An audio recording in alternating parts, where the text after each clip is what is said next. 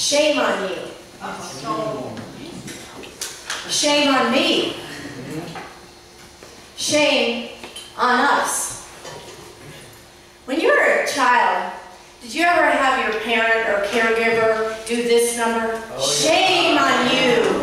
You know, this little gesture, even before they spoke, you saw this going on and you knew you were in trouble. Okay?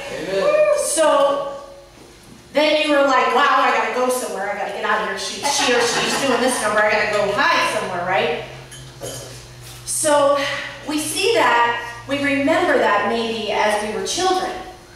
But what about when we become adults? Have you ever been working and doing a job or a task and you just didn't feel like you did it right? You didn't feel like you were good enough. You were nervous and maybe you needed to use your notes. And maybe you couldn't do it without your notes. Well, maybe it was that you did something and you had this feeling come over you. It's a feeling of guilt. Maybe you carried that feeling around with you and you couldn't quite shake that feeling off. When we talked last week about guilt, and we're in our sermon series, Unchained, Dancing Freely to the Rhythms of God's Grace. So we talked about guilt, those feelings we carry, but now let's talk about shame. Shame is guilt untreated. Untreated. What happens when something's untreated? It gets infected, it manifests. We carry it around, we camp out, we hold on, we can't break free. Yes.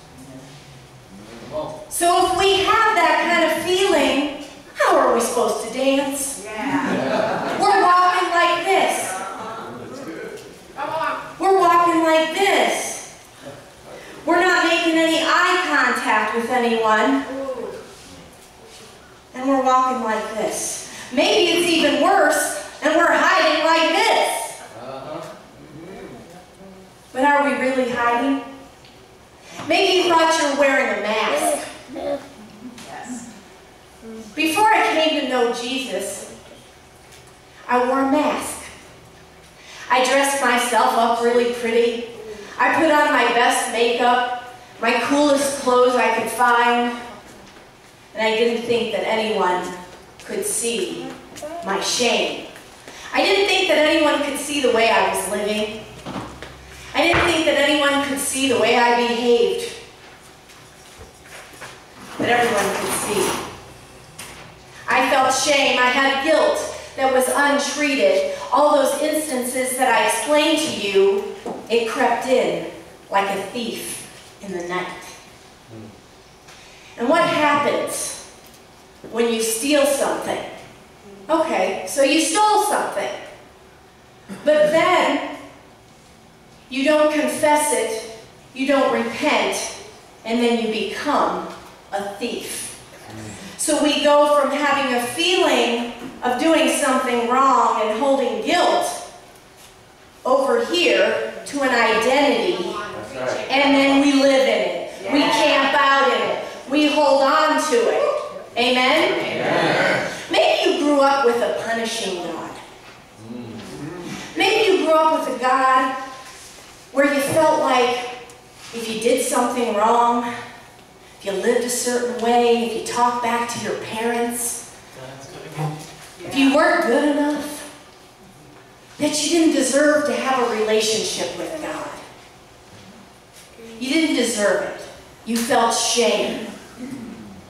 Well, I came to tell you about a God that's not a punishing God. Amen. I came to tell you about a God that loves you. Yes. Yes. He loves you with a passion and a purpose that you can't hide from. Amen. And I came to tell you about that God. Let's pray. Gracious Heavenly Father, we come to you in the name of Jesus today. We want to tell you that sometimes we feel shame. We come to lay this shame before you. We come to lay this shame at the foot of your cross. We came to tell you, Lord, that we can't do this by ourselves, that we need you. We come seeking your miracle today. We come asking in your scripture, through your word, to show us that we don't have to feel this shame today. Heavenly Father, send your Holy Spirit. Wait a minute. We already feel your Holy Spirit. Amen. Heavenly Father, help us to take our eyes from looking down and pull them to looking up to you today, Father. We love you. Come, oh Holy Spirit, come. It's in Jesus' name I pray. Amen. Amen. Where do we first see shame in the Bible? Well, you guys know about that, right? We first see it in Genesis. Who are the people that first felt shame? Amen. So, we want to look in verse 8. We see, then the man and his wife heard the sound of the Lord God as he was walking. Wait a minute. He was walking. That's right. He was walking. He was walking with them. He's Emmanuel. God with them, with us. He didn't go away somewhere and say, I'm just going to go ahead and leave them. They're just not worthy. He was walking in the cool of the day. And we see that they hid from the Lord among the trees and in the garden. But the Lord God called to Adam and said, where are you? Wait a minute. Wait a minute. God knows where he is. God knows where Adam is. He knows where we are at all times. Whether we think we're hiding, no matter how we hide, he knows where we are. What he's really saying is, I haven't left you. I will never leave you. I'm going to stay with you and I love you. He knows where he is. Amen? Amen. He answered, I heard you in the garden, and I was afraid because I was naked, so I hid. But at this point, they were naked. But he was so full of shame that he hid. So the shame that we feel, maybe sitting here right now, it's not the first time shame was ever felt. We see that this happened all this time ago. The man said, who told you you were naked? Who told you you were naked? I mean, is that what he's really saying here? Or is he really saying, I'm here for you. Don't forget that. Have you eaten from the tree that I commanded you not to eat from? We've all done that. The man said, the woman you put here with me, she gave me some fruit from the tree and I ate it. What do we do when we feel shame, church? We do the blame game, right? We blame it on someone so that we can feel better. If the cop wasn't hiding behind the billboard, I would have never gotten a ticket. And if you had a husband or a wife like I have, you'd drink too.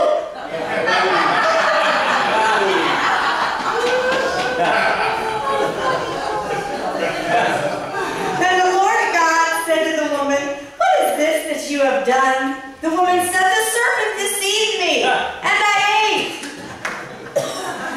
She blamed the snake. The devil made me do it. The devil made me do it. It wasn't my fault. But how well does this work for us, church? Oh, well. It keeps us sick. Come on. We're only as sick as our secrets. And when we have secrets, They manifest, They do. and they make us sicker Yes. and sicker and sicker. Yeah.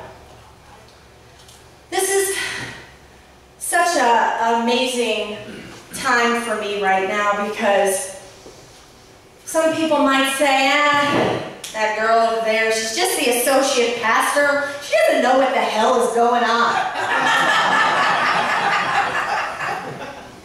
But I felt shame. I lived shame for years. As a recovering alcoholic, I walked around with this guilt, feelings about all the things I had done. I waited way too long to let that guilt out, so shame crept in, and then I camped out in it. And I lived in it. And it was my identity. Years went by of shame, remorse, of just incomprehensible demoralization. So what happened then, there's a lot of things that I'm going to skip over.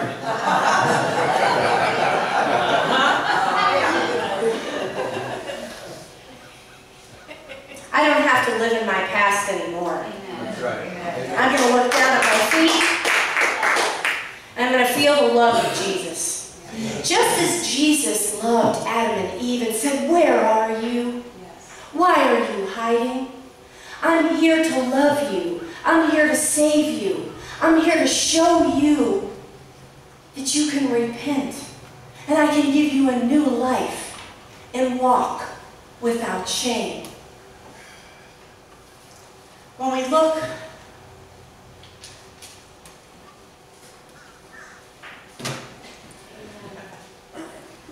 look in Hebrews, we see where God says He heals. He casts out demons. He bores our diseases. So if He casts out demons and He bores our diseases, do you think He can heal the shame? Yes. Amen. So if He can heal our shame and cast out demons, if He can touch a woman and heal her fever. Okay, so He touched the woman and He healed her fever. But not only did He do that, she got up and she started to serve Him. Yes. Amen? Amen. So not only did He take away the fever, take away the shame, He can pull us up and help us to dance freely in the rhythms of God's grace. Pastor Ralph and I have been out visiting, and he's just a beautiful saint of God. He's doing a lot of teaching with me. And when we walk into the hospital, I hear him doing this da da da da da da da da. Anybody know that song? Start spreading the news. I'm leaving today, so I want to be a part of it. In all Wildwood. Anyway, we're dancing freely to the rhythms of God's grace. We're dancing while we're walking into hospitals. Come on, yes. Pastor Michael is preaching all over the country, teaching DSs to dance again, showing them how to move, doing the grandpa, you know, whether we're in old New York and even Alabama, we're going to learn to dance again, church.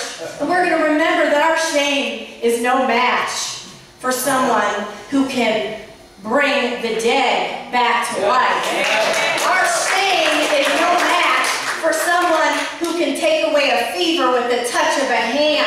Our shame is no match for someone who can cast out a demon. Yes. He did it with me. I know that.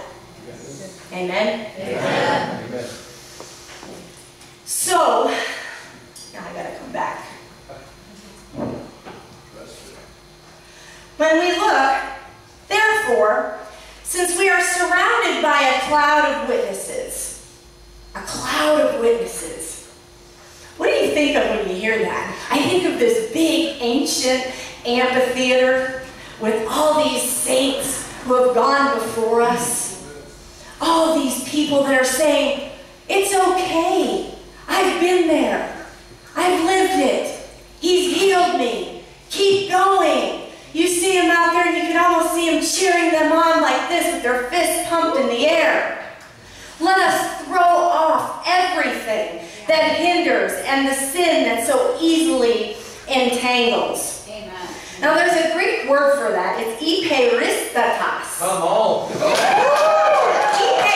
Iperistatos means to beset, to surround, to come around and entangle to where you can't move. Come on. What it says, we need to throw this off. Yes. Throw it off. And let us run the race with perseverance. The race that is marked out for us. Yes. You might be saying, wait a second. A race has a finish line. And you all keep preaching to me that this is not a race. Meaning, this is a journey, and we're on it, and we don't graduate. We don't hang a plaque on the wall. But we're talking about a race. God, Jesus, is the finish line. Yes. Yes. He took it up. He's done it. It's finished. We're going to fix our eyes on Jesus, Yes. who is the finish line. And he's the pioneer and perfecter of our faith. For the joy set before him, he endured the cross. Jesus took on our shame. We are the ones who make the decisions to keep holding on to it. Amen. Yes. He scorned its shame. Wait a minute, let me say that again. Scorned its shame and sat down at the right hand of the throne of God. Amen. Amen. That's amazing. Now, maybe you are hiding right now. Maybe you're covering yourself. Maybe you're covered by the fig leaves of your good works. Maybe you're trying to cover it all up. And maybe you got a good mask on right now. Maybe you're trying to work better, walk better, talk better, act better, look prettier, dance better, preach better, Yeah. without any notes.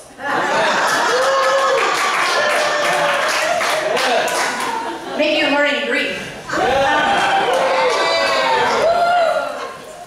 But how can we dance to the rhythms of God's grace when we are weighted down by shame? We can't sing, we can't dance, we can't have a relationship. We can't have a relationship with each other. God is waiting for us to have a relationship with Him. Amen. Amen. So I want to ask you to do something right now. I want to ask you to close your eyes. And I want to ask you to think about something that you are weighted down with shame. Something that you've been carrying, maybe for a long time. Maybe something that the shame has crept in like a thief in the night. You hadn't even realized it came, and now it's here. Maybe it's something you've been carrying all the way back from your childhood. You're embarrassed to tell anyone what happened or how you feel. Maybe it crept in when your behavior just felt like maybe God didn't love you because He didn't approve of how you behaved. No matter how you're feeling or why, while your eyes are closed, I want to stand with you today. And I want us to remember God took our shame. We don't have to carry it anymore. Jesus died on the cross for our sins. That includes shame.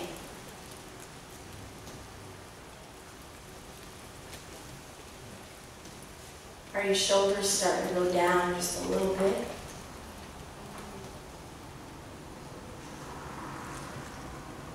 If we confess our sins one to another, to release these things that are inside of us, God is waiting. He's waiting to work through someone in your life. Look this week to someone in your life. Tell them something that you've been carrying. Look for Jesus in this person. And remember, we don't have to carry this shame anymore. Jesus carried our shame. He still does. We're the only ones that hold on. He's already let it go. Are your shoulders a little lighter now? Have they come down just another notch? Take a deep breath in, and a deep breath out. Open your eyes. When we come to the table of the Lord, this is a time when we can say, I made a mistake. Shame crept in. I didn't realize it maybe. This is a time when we can let go of our shame. This is a place that we could say, I can't do this by myself anymore. This is a place where God is going to wash us clean of our sin, body and blood of Christ. So as you come down to the table this morning, I want to ask you to remember that shame when your eyes were closed. And as you receive his body and his blood, remember that you don't have to hold on to this shame anymore. Amen. Amen.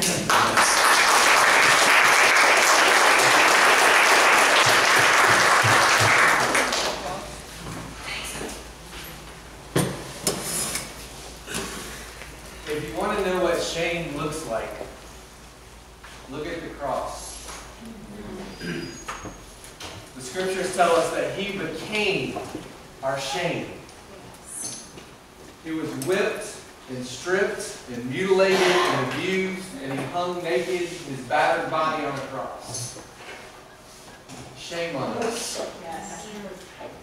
Because we put him there.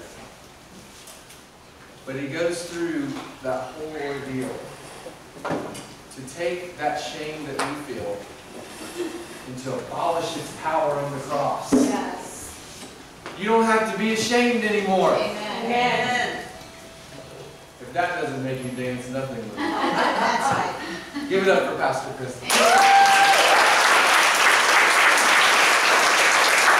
If you take communion this morning, don't let this be some religious ritual that you just do, that you become acclimated to because we do it every week.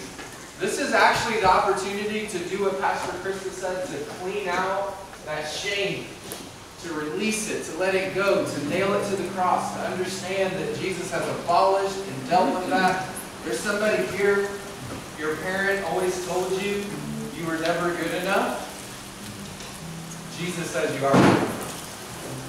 Some of you had parents who said, you're so good, you can't do anything wrong, and you couldn't live up to their expectations. But Jesus said, I love you just how you are. Yes. You're my beloved, precious child. I know your mistakes, I know your wounds, I know your brokenness, and I love you. You're my favorite. Just receive that. Say, yes, I am God's favorite. I am not going to walk around in shame anymore. I'm not going to walk around in shame I'm going to anymore. leave that right here on this altar this morning. That final night when Jesus was betrayed, he gathered with his disciples, just normal, everyday folks who had mistakes and brokenness in their life. And he gathered them around the table, And he lifted up a common loaf of bread, and he broke it, and said, "This is my body broken for you. Take it." And then he lifted up the cup among them and said, "This is the blood of the new covenant shed for the forgiveness of sins. Take and drink, all of you, and do this always in remembrance of me."